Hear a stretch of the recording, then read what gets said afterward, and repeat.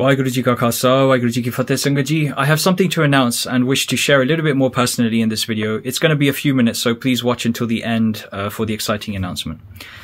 I know many of you will have had an experience with, or at least know of, the late Gurmukh Gursikh Pyare, Giani Amolak Singh Ji. For those of you who don't know, in their beautiful Jivan, they did much sangat of great Gurmukhs such as Bhai Sahib Bhai Ranveer Singh, Sant Baba Pura Singh Ji, Bhai Rama Singh Ji, Bhai Jivan Singh Ji, and many, many more. Their entire life was overflowing with seva for the Panth. I could not do justice of their blessed Jivan even if I tried. They touched many lives across the world, from Africa, Australia, Canada, USA, and the UK. And my personal experiences with them and their parvar extends to my earliest childhood memories. Thanks to my parents for their blessed sangat that they kept, particularly my father Bhai Sukhdev Singh Ji, who actually learnt Kirtan directly from Giani Ji in the 80s and has continued Kirtan ever since. Upon reflection, I realized through this sangat, we were blessed to see many a time when Gurmukhs from all Jathebandiyan would do sangat together at smagams, whether it was Akhand Kirtani Jatha, Dandami Taksal, Nishkam Sevak Jatha, or many more. It was clearly evident by the radiant faces and the love and respect that they all held for one another. So I'd like to announce that Kirtan Fire will be remastering and releasing recordings by way of curated albums on all streaming platforms for the next few years.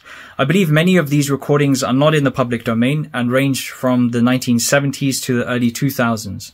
Please note, I am not aware of the exact sources of many of these recordings and therefore won't be able to attribute sources accurately when releasing. However, I can absolutely appreciate the effort which those Kirtan Premis must have gone through in order to record those at the time.